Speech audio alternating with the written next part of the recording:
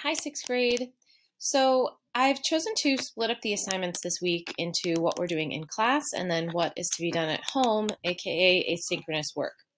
So basically, we're going to be looking in class, okay, at a Google Slides presentation, okay, and we're going to be watching a series of videos, and there's a couple of questions that you'll answer within that Google Slides presentation. For the asynchronous work, a lot of it is read this, answer these questions, or watch this short video, answer these questions. I've created a video that will play after this one that reads through the entire presentation, okay, before I chopped it up, basically. And so, so regardless of if you are here in person or if you are completely virtual, you do have you know, a way to look through this, you know, or have it, you know, guided through it. Okay, so I read through the whole presentation with you, and you know, we don't watch the videos in that, but you have to click on the videos yourself and all that. So there is some copying and pasting in there. So you know, looking for this type of puppet on Google. So if you don't know how to copy and paste, you need to look that up. I find it highly unlikely that you don't know how to do that at this point in the year. But if not, you need to ask a family member for help or type it into Google, ask that question. Okay, so figure out how to do it. Don't just like, I don't know how to do it, so I didn't do it. Okay. But yeah, so this will hopefully be a fun little thing for this week as we are testing this week again. But make sure that you get this, you know, this work that is outside of school in. We had a little chat about that in class last week about how many of you don't end up doing that work. So please, please, please get that work turned in so that you get credit for attendance, okay? All right, I will see you on Monday or on Thursday. Hi, sixth grade.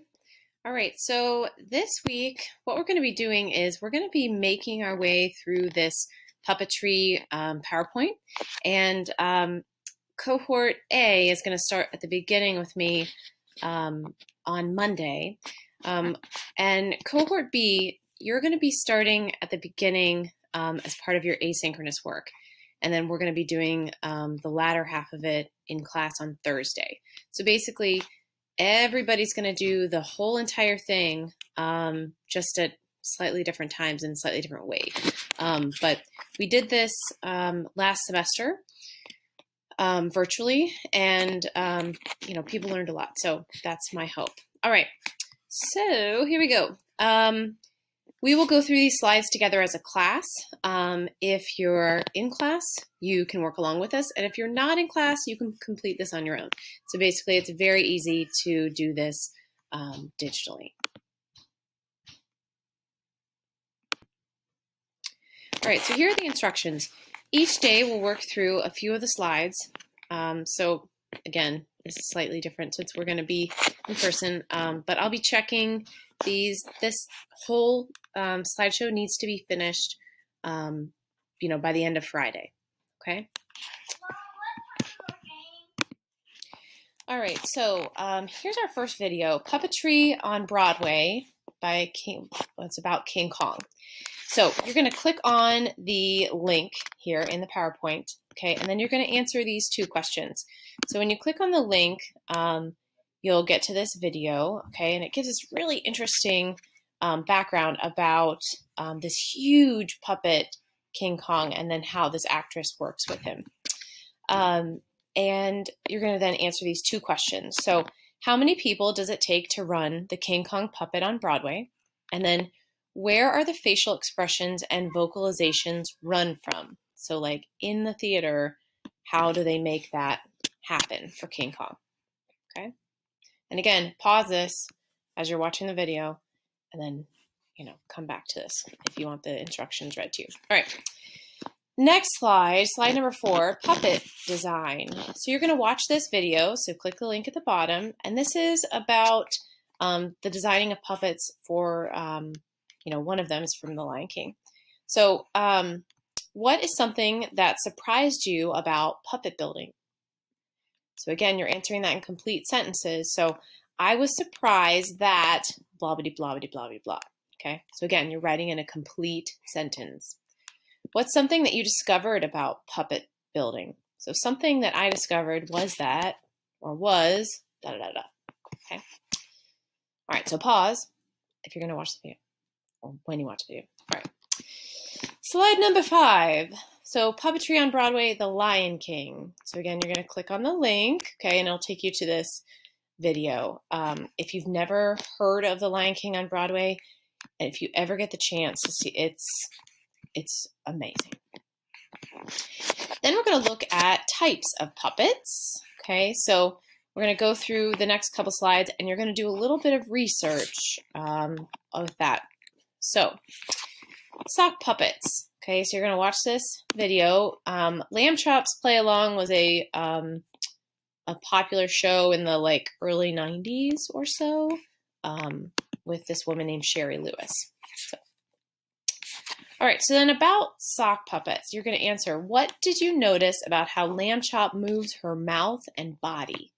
Okay, and most of us have probably put our hand in a sock before and been like, burr, burr, burr, burr, burr, or whatever, right?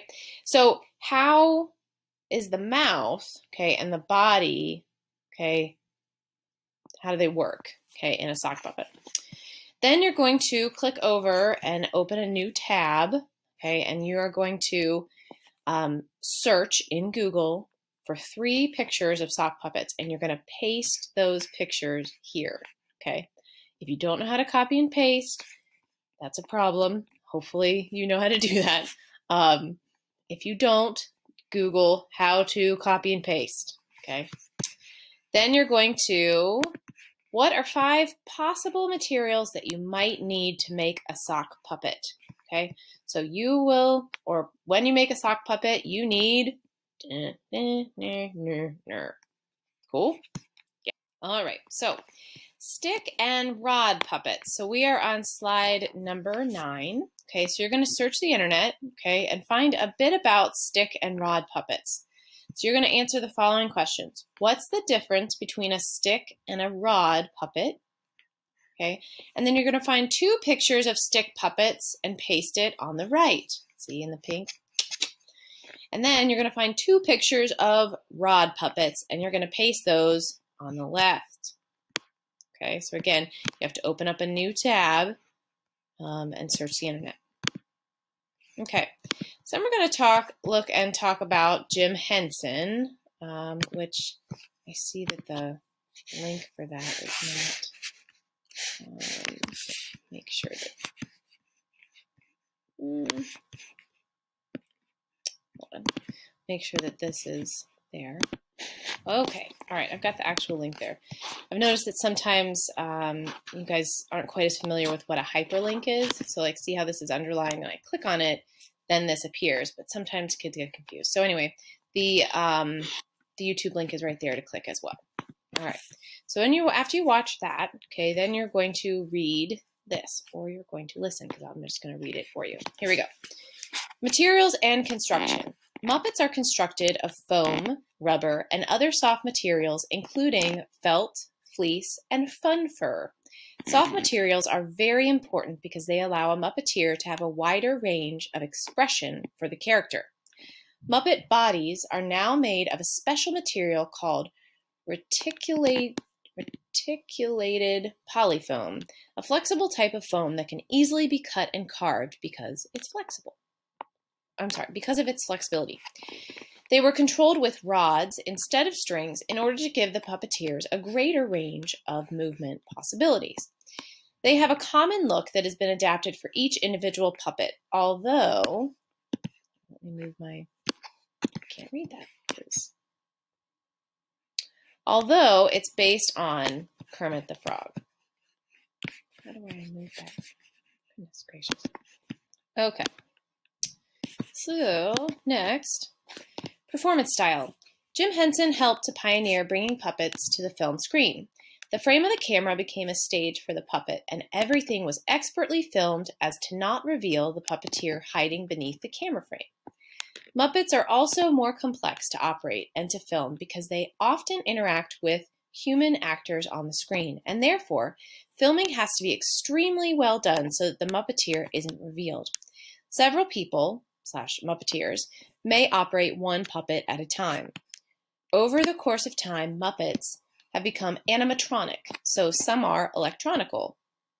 I don't know if that's a word.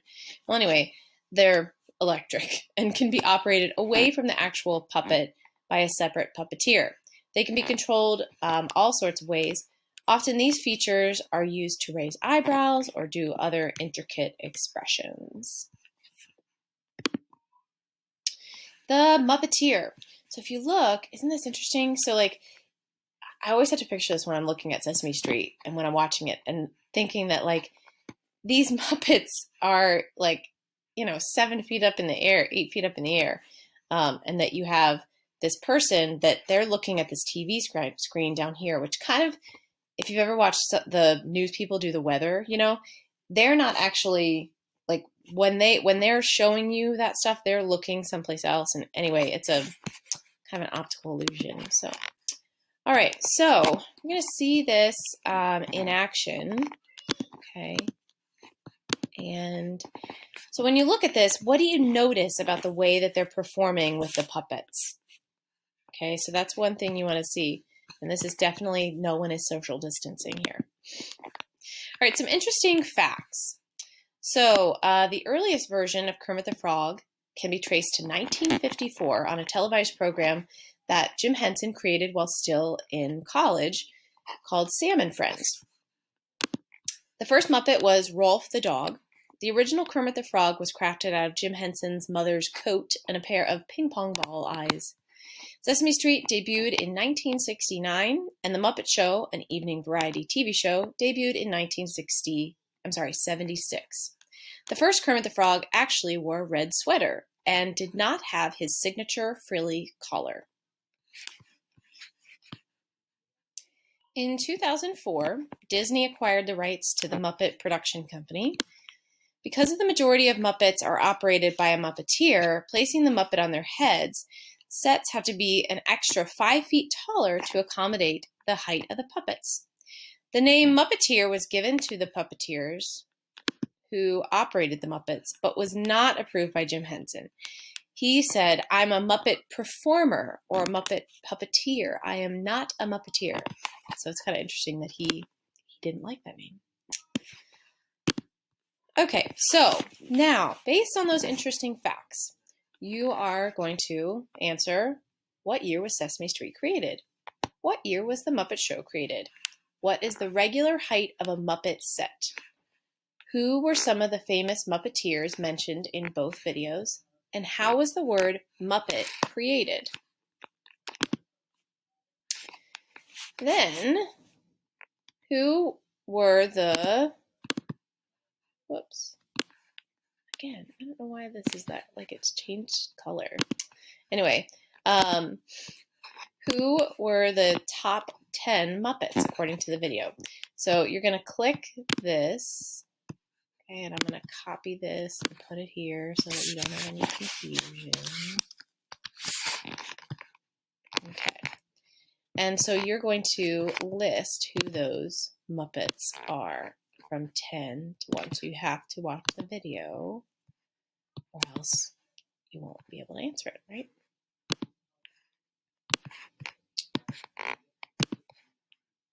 There we go. Okay. And we'll make this a little bit smaller so that we can hear. All right. Sorry that I'm editing here as we go. Okay. So Sesame Street today.